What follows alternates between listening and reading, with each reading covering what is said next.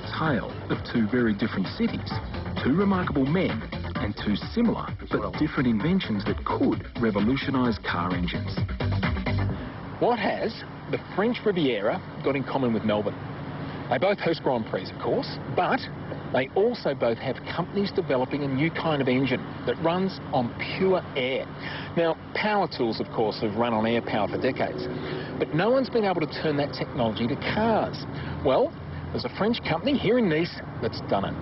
Maybe the air car revolution is about to happen.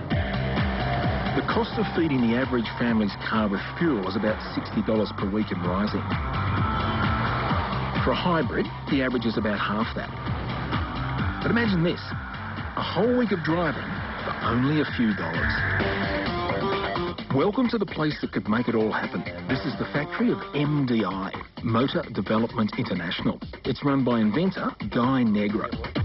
15 years ago, this French engineer was designing state-of-the-art Formula One engines. Today, he's leading the race to design the world's first commercial air-driven car. His factory is experimenting with vans, taxis and people movers that could one day go non-stop for an incredible 4,500 kilometres on just one tank of fuel. Guy Negro's been working on this air car for 10 years. These are just some of the prototypes. And when I say air, it runs on compressed air, of course. The compressed air pushes the pistons in the engine up and down rather than tiny explosions of petrol, like in a conventional engine. But doing that with air is a real challenge. But the reward is you end up with a car whose only emission from the exhaust pipe is clean, breathable air. Of course, the real ingenuity is under here, the engine. Now, it's a four-cylinder piston engine, just like a regular car, but there are significant differences. For a start, that engine weighs less than half of a regular engine. That's because a lot of the components are made of aluminium. Now, the reason they can do that is because there's no combustion. This is driven by air pressure. In fact, you can hold your hand on that engine when it's running and it would just feel warm. So it's well below the melting temperature of aluminium, which means that something like 80% of this engine is made from that lightweight material.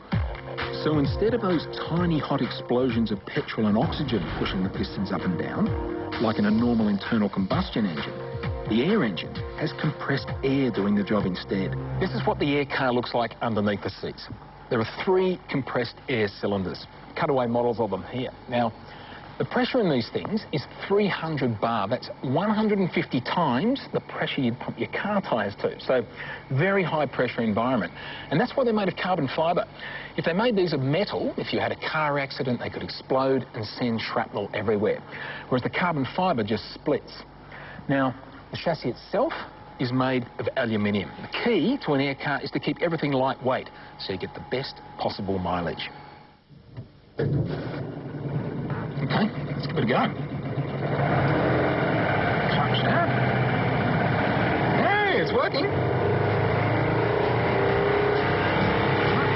Jumping gear.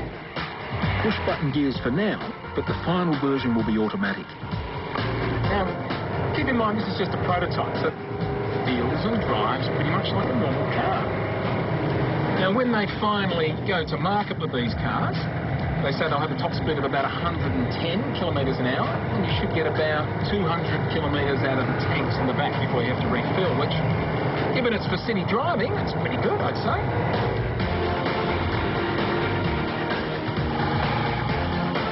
The car can be refilled from a compressed air service station in just 3 minutes.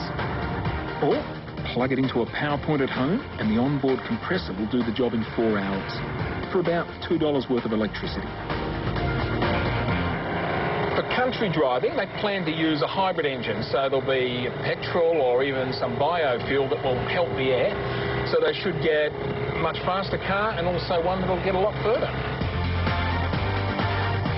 The hybrid engine would use a small amount of petrol to compress air as you go. And on just one tank of petrol, you could get from Brisbane to Perth or from Los Angeles to New York. How's that for fuel economy?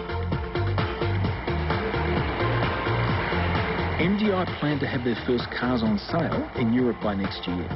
Engines will be available in 2, 4 and 6 cylinders, with car prices starting from less than $15,000. Later in the show, the Melbourne, Australia part of the story. The backyard inventor with his own air engine, and it's a little beauty.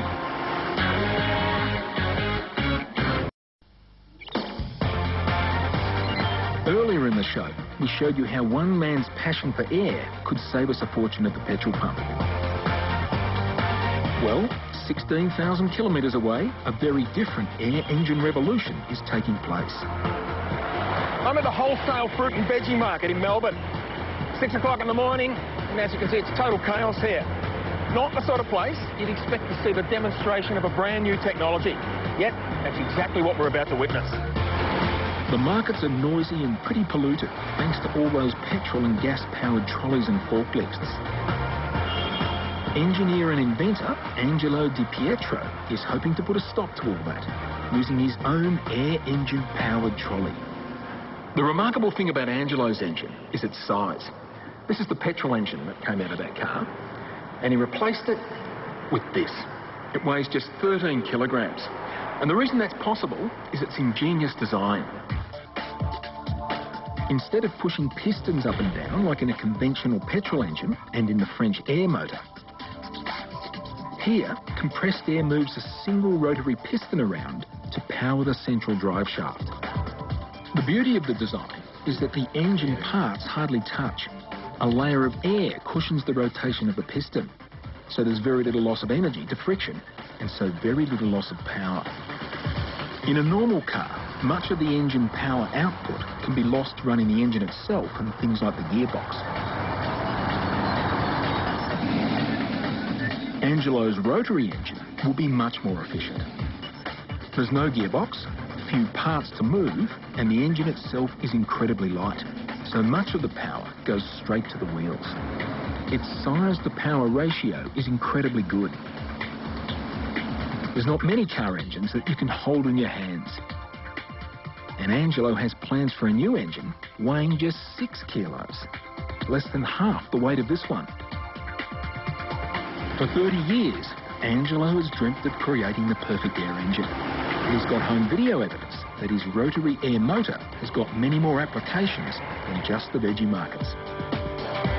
It works on water, in cars, and is powerful enough to pull heavy loads. Angelo is still refining his engine. When the trolley is ready for the markets, there'll be no more dangerous fumes, and it will be simple to refill.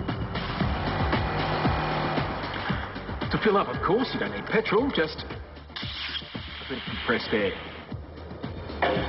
Takes about 2 or 3 minutes to fill up, and for that you get about 2 hours of driving. The trolley's already got the thumbs up down at the markets. So you reckon this is the future? It's gotta be, mate. This is the intention that is gonna help the environment, it's gonna help the health of people, and it's gonna generate many thousands of jobs. So on different sides of the world, in different ways, 2 men are doing what was once thought impossible, and changing the way we could all live beyond tomorrow.